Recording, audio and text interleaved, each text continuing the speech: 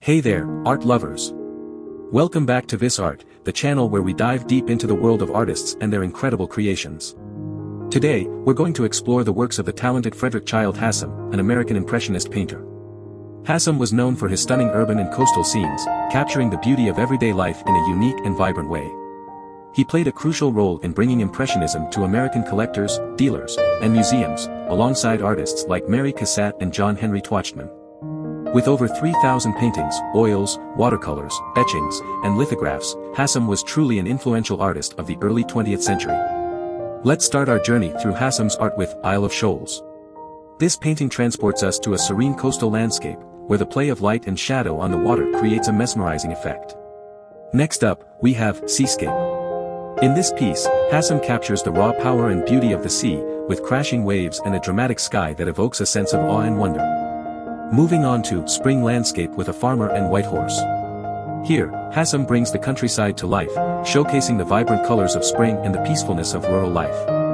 Now, let's take a look at Mill Site and Old Total Dam, Cassatt. This painting transports us to an industrial scene, where the old mill and dam stand as a testament to the history and progress of the area. Traveling to the west coast, we have On the Snake River, Oregon.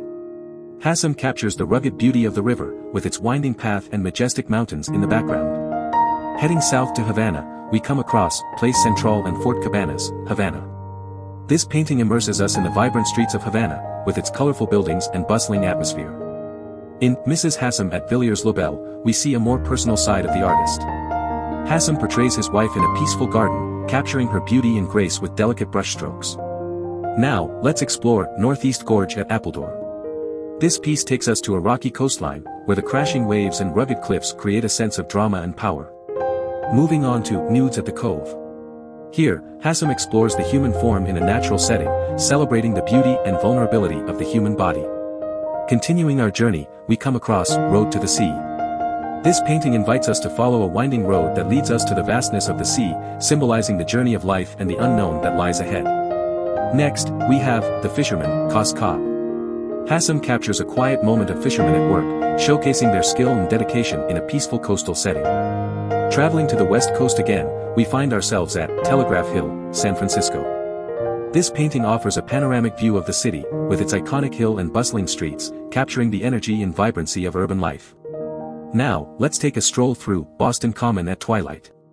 Hassam paints a serene scene of the park at dusk, with the soft glow of streetlights and the tranquility of nature. Moving on to Jonquils. This painting brings the beauty of spring flowers to life, with vibrant yellow jonquils blooming against a lush green background. Finally, we have Church at East Gloucester. Hassam captures the charm of a small coastal town, with a quaint church nestled among the trees, inviting us to explore its peaceful surroundings. And there you have it, a glimpse into the incredible world of Frederick Childe Hassam. We hope you enjoyed this journey through his art. Stay tuned for more fascinating artists and their masterpieces on This Art. Thanks for watching.